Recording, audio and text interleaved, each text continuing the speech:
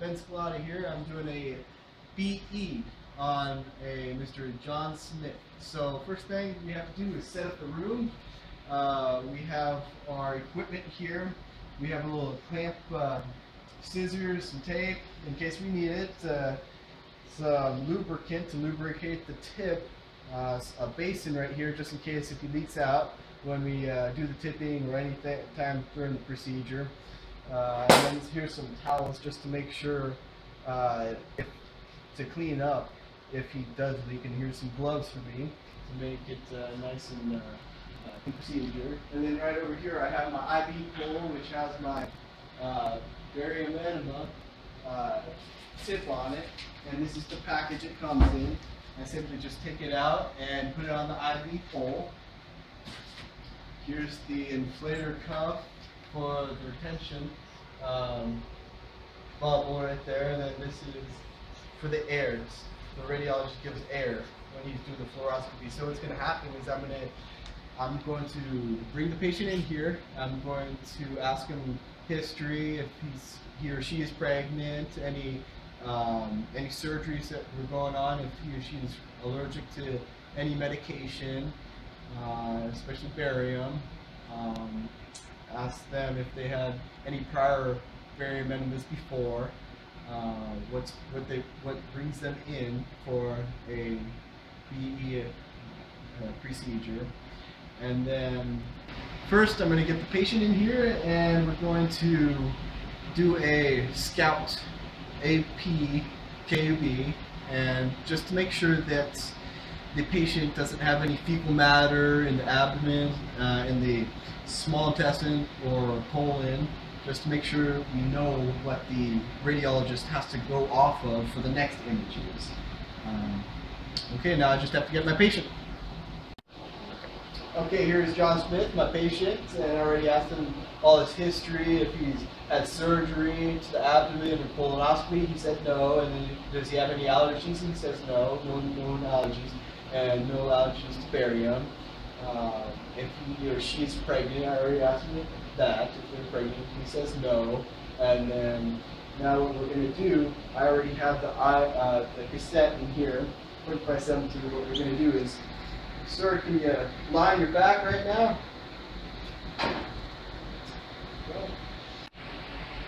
So, Mr. John Smith, how are you doing today? Okay. Okay, so did you follow your procedure, your cleaning edema, and make sure that everything is, you didn't have anything to eat after 12 in the morning, correct? Correct. No breakfast, correct? Correct. Okay, so this is a abdomen, a KUB. This is the scalp, and I'm centering at the iliac crest. All right, place my marker.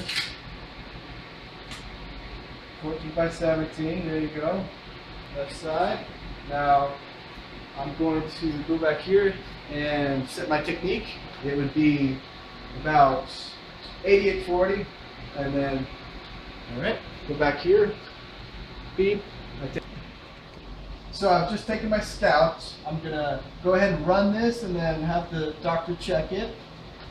Here is my AP KUB scout image of Mr. John Smith.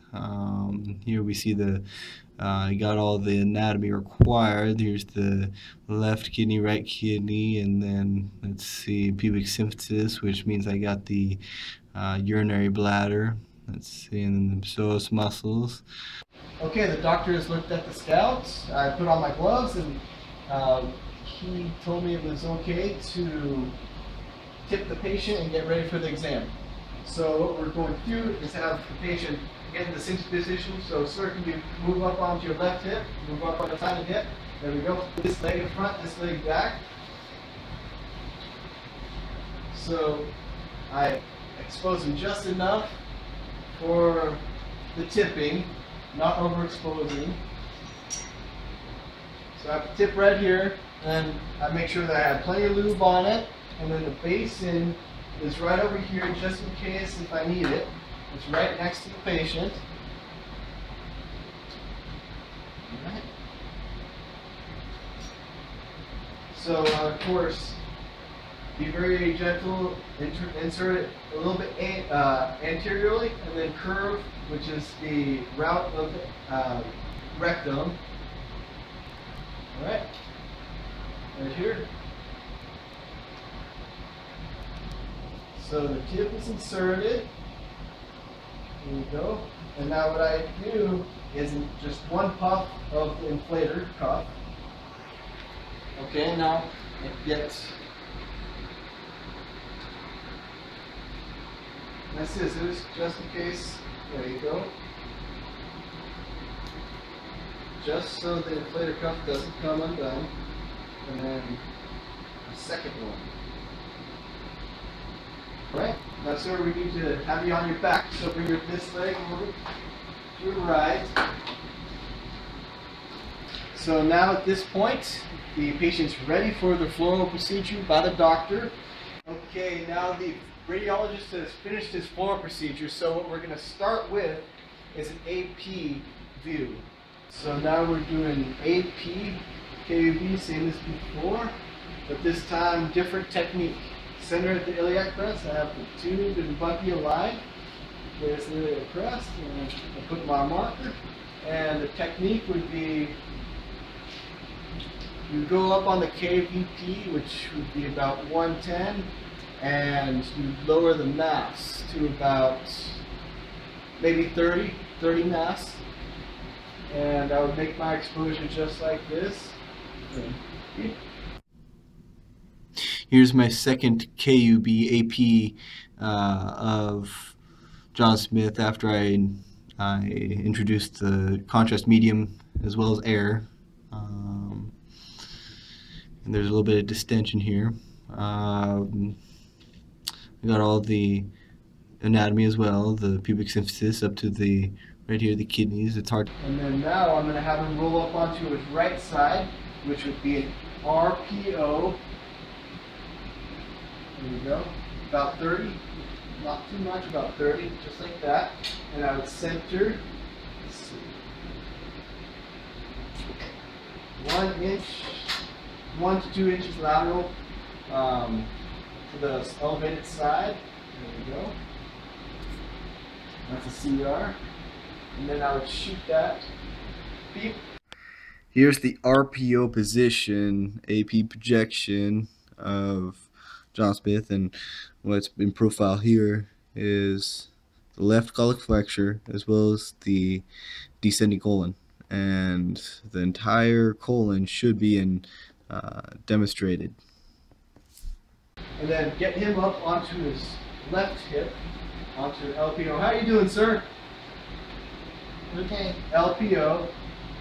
There we go. And then center him.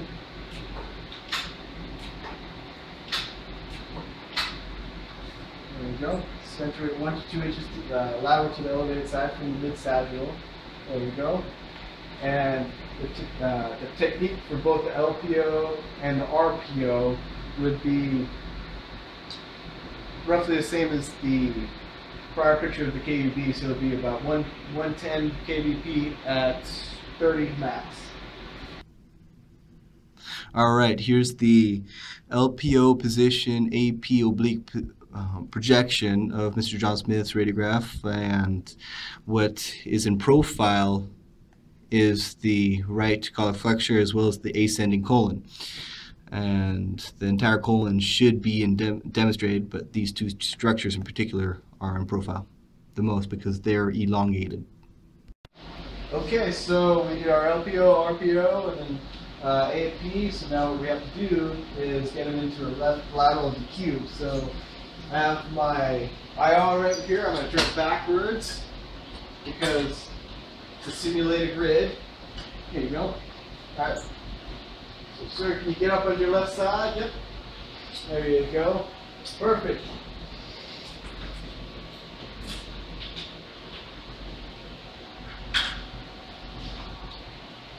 Alright. Same thing, it's going to be a level of the iliac crest with, let's see, right there. Put my marker. Outlet field. There you go. 14 by 17 cone down. There you go.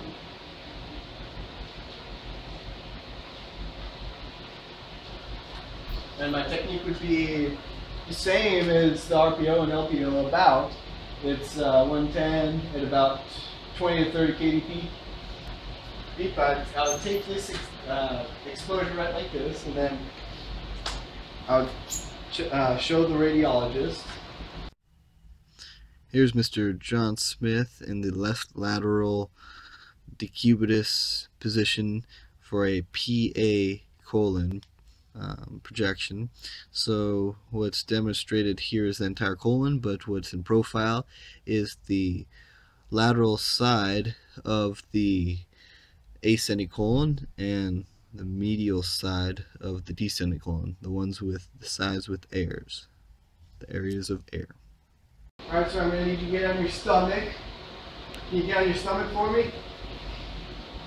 Alright. There you go. Now we're going to take a PA axial view. Detent the tube. There we go. Move the patient over. He isn't already over. Alright. Straight the patient out. There we go.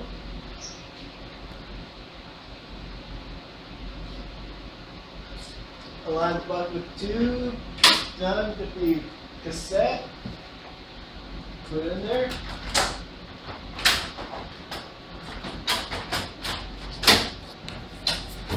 Alright.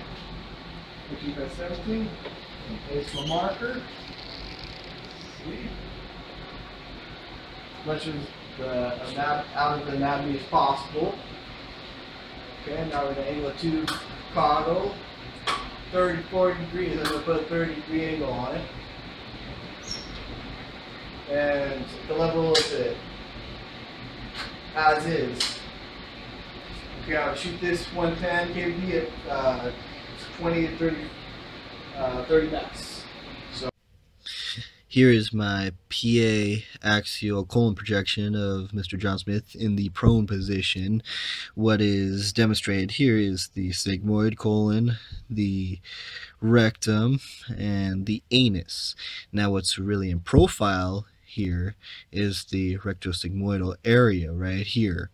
And the reason that why it's in profile so well is because it's perpendicular to the beam. When it's in a 30 to 40 degree angle, it opens it up, even though it's not perpendicular to the IR. Our left lateral decube. Now we're going to do a right lateral decube. So I'm going to have my patient do. Alright, sir, you turn up onto your back, and then now we're going to roll you up onto your right. There we go, perfect. Right there. Straight after you. Okay. Make sure you bend your knees. Same as before, put the back side front so it mimics a grid. Again, center of the iliac crest. Place my marker.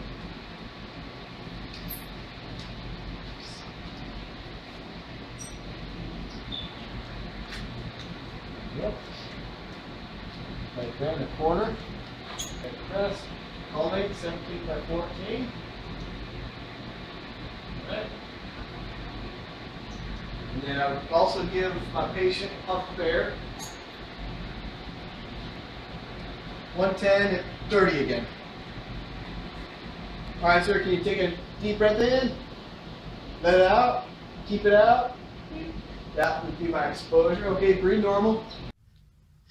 Here's my AP colon projection of Mr. John Smith in the right lateral decubitus position. What's demonstrated here is the entire colon, but what's in profile is the lateral surface of the descending colon and the medial surface of the ascending colon, and that's the areas of air.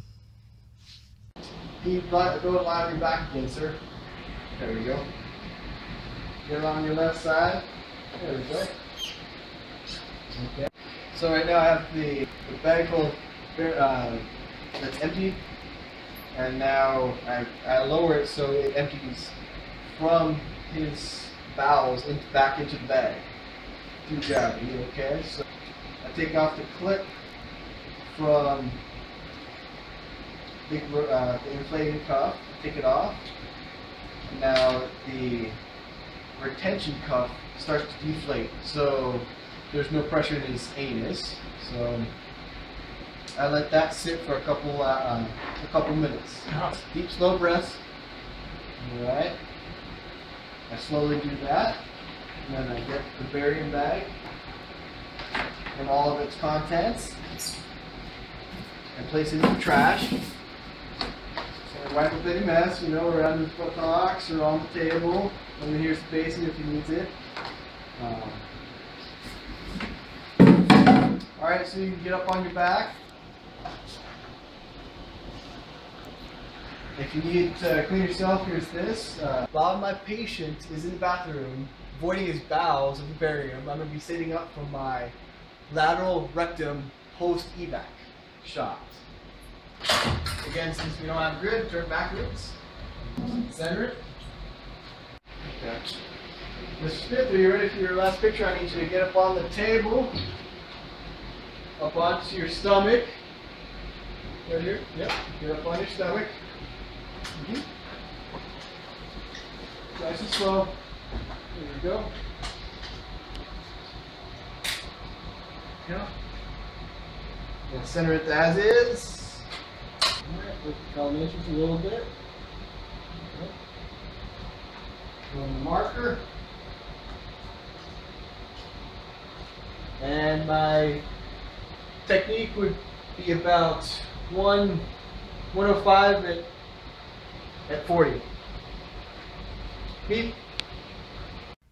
This is my right lateral ventral decubitus rectum of Mr. John Smith in the prone position, and this is my evac image.